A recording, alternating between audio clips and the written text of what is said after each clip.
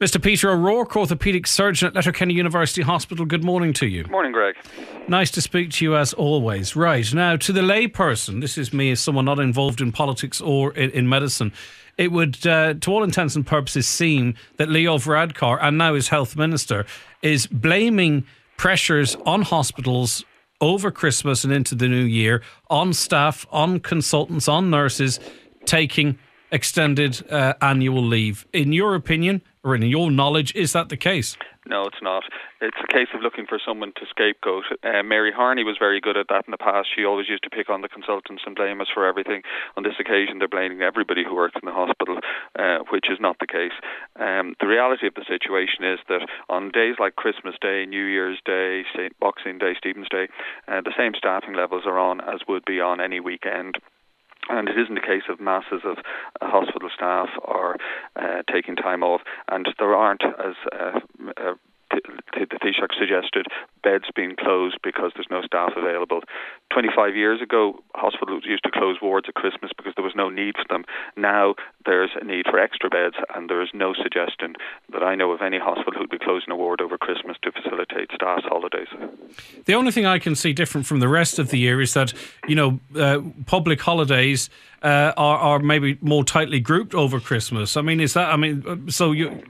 That probably means there's maybe less staff about. Again, it's the same level of staffing as any Saturday or Sunday.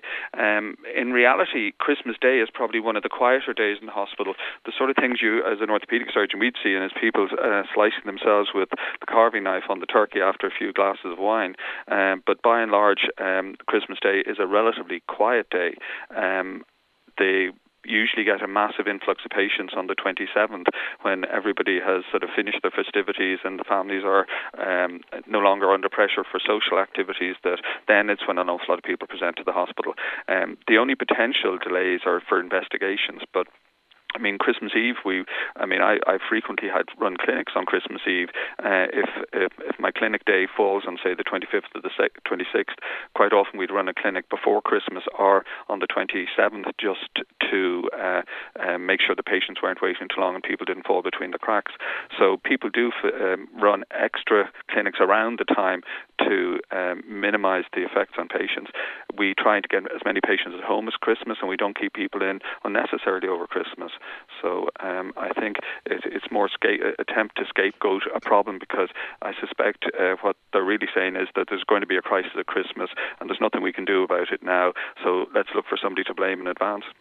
Which is quite worrying. They weren't off-the-cuff remarks. He made them and then he travelled to Finland and he doubled down on them. And I think he even went as far as to say that if he had it within his gift to sort of ban or restrict annual leave over that period, he would. That's quite remarkable from someone particularly with a medical background.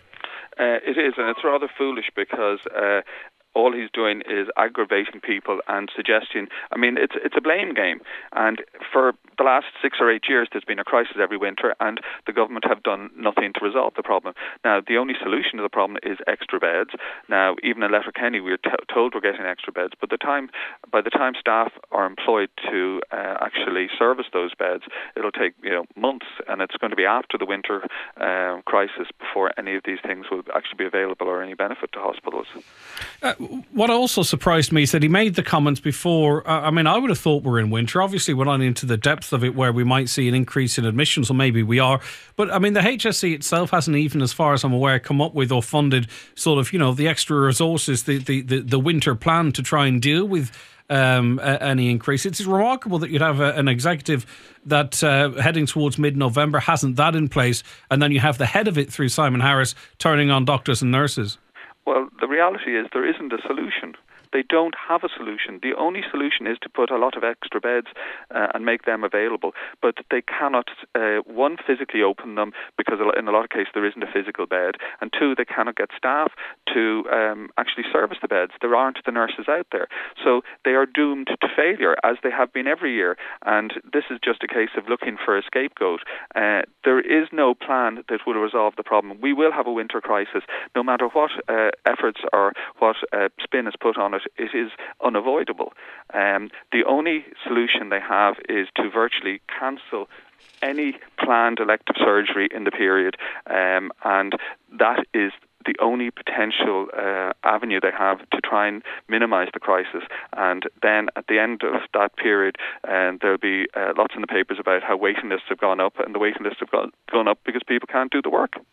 It also sort of controls the narrative to some extent and would give the impression that this is a winter problem. Yet we've seen in summer months and coming out of the summer record levels of overcrowding, not only at Letterkenny University Hospital but other hospitals around the country. Yes, we'll see a peak over Christmas, but it's sort of, these comments would give you the impression that it is a Christmas, New Year problem, but we know it's not. We know it's all year round now. Well, for years we had politicians telling us we had more beds available in Ireland than there are in various OECD countries and in everywhere in Europe, and that we should be treating patients as day cases, and it's primary care to treat patients, not hospitals. And they've told us that for years, and we kept telling them they were wrong, that we needed the beds, and it's come home to roost.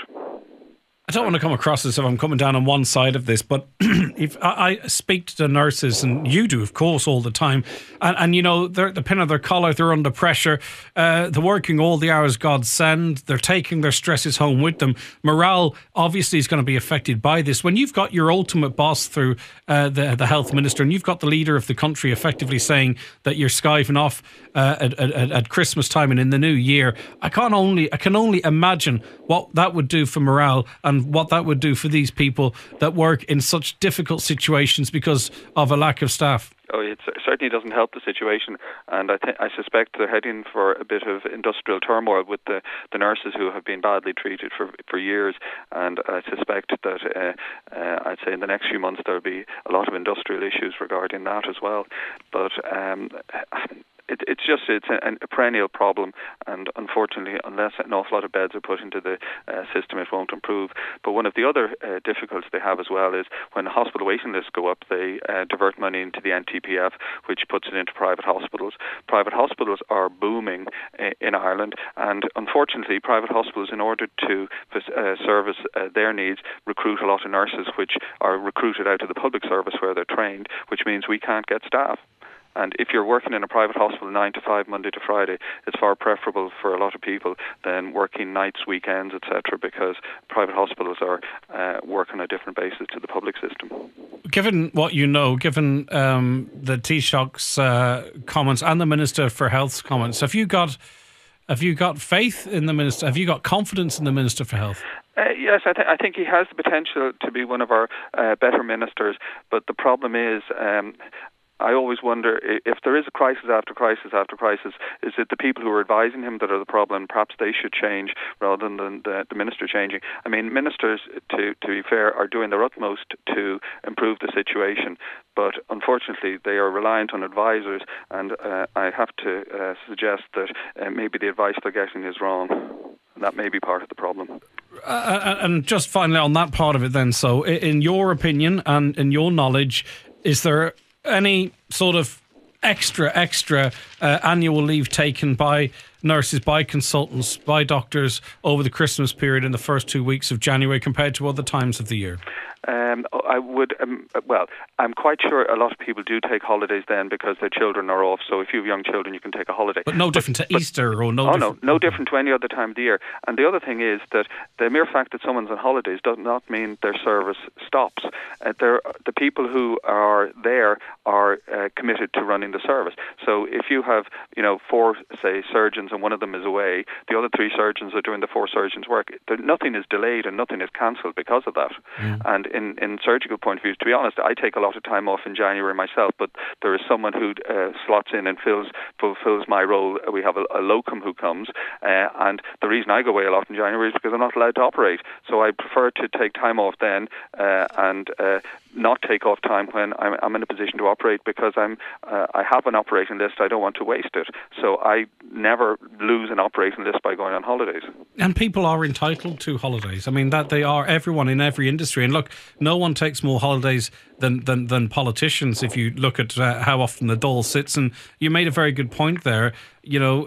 Are you expecting doctors and nurses to give up time with their family over Christmas when no one else does? And a lot don't. A lot do sort of put their shoulder to the wheel, and this is the thanks they're getting. Oh, yeah. I mean, even people who would come in when they're not on call on Christmas Day just to check up on their patients, because especially at a time like this when Christmas Day falls on a Tuesday, so effectively it's almost a 5-day block. People who aren't on call and have no roster obligation to come into hospital, to come in to check up on the patients to make sure everything's smooth, or to see if patients are fit enough to go home. So, I mean, we do run the hospitals as efficiently as we can, but the problem is we don't have enough resources, and the lack of resources sometimes causes inefficiencies, but it's not because of lack of a will or input from the doctors.